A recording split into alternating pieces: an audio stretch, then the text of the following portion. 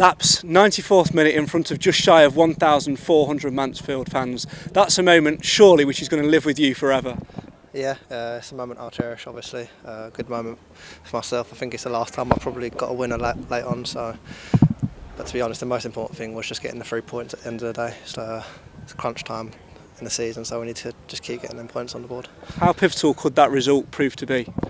Yeah, obviously it's 2 extra points than what we would have had if it didn't go in. So, yeah, it could be pivotal. I've literally come straight out to you guys, so I haven't seen the table, but yeah, hopefully we're in and around it now with a few games in hand. So, fingers crossed. What did Nigel Clough say to the boys at half time? Because at the end of the first half, he started really well, but dropped off once they scored the goal. What did he say to lift the lads at the break?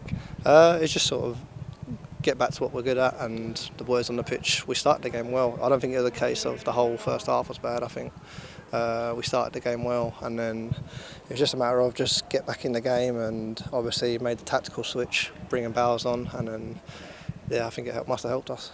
And of course, it's your 4th consecutive away game as well. How much of a difference does that make when you seem to be constantly on the road?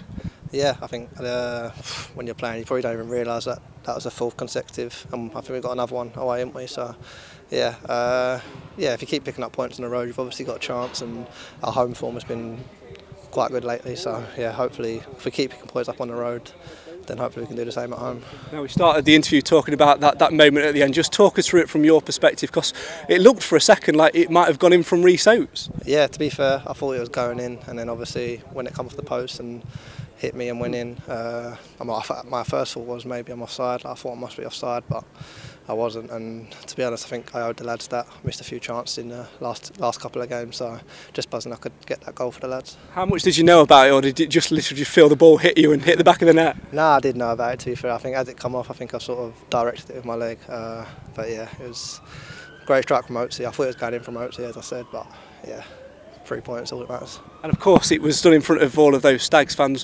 What's it like as a player when you just see that away end and hear that noise erupt? Yeah, it's unreal, to be fair. I think it's probably the best away following I've ever had in my career.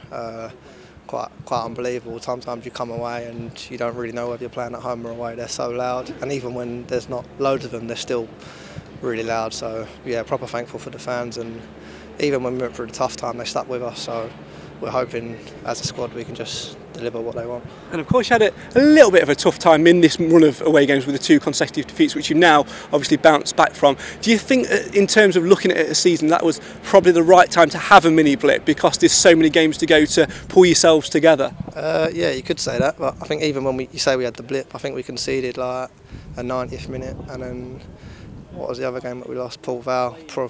My fault, to be fair. When it was 1-1, if I scored, we probably would have won that game as well. So, yeah, I wouldn't say we've had a blip as such. Just things haven't really gone our way sometimes, and just sometimes we need a bit of luck as well. Like sometimes we need that luck in games. And that could be the difference, can't it? Because I think Oldham fans will probably be very disappointed to go away with nothing this afternoon, but you get that little bit of luck, and that can be the difference between finishing outside the playoffs and finishing in them.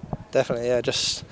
There is an element of luck to it, as you've seen today. Obviously, on another day that hits the post and goes wherever, or doesn't hit the post, you know. So, yeah, just thankful we're winning.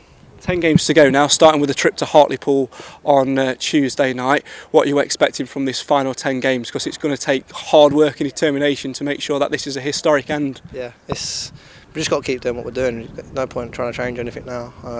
We're obviously doing okay at the minute, so no point trying to change what we're doing, if I'm being honest. So we're just trying to keep going and trying to get points on the board. And for yourself, hoping to get a little bit more game time, maybe put yourself in Nigel Clough's thoughts for Tuesday night? Yeah, obviously any player's going to say that, but anybody who actually wants to get promotion will tell you it doesn't really matter who's playing, as long as the team out there can get the result for the boys like they did today, then that's all that matters. And finally, what's your message to that travelling Stags contingent tonight, just shy of 1,400, who you can still hear them if you listen closely, singing all the way back to Mansfield?